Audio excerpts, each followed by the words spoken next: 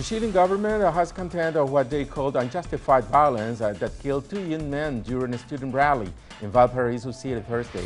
The rally was one of several throughout the country, in which students are demanding greater transparency over funding in the education sector. Further investigations are underway to determine the circumstances of the shootings.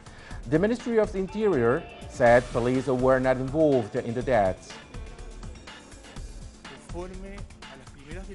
According to the first police investigations, the person responsible for the deaths has no link to the police forces that were close to the student march at the port.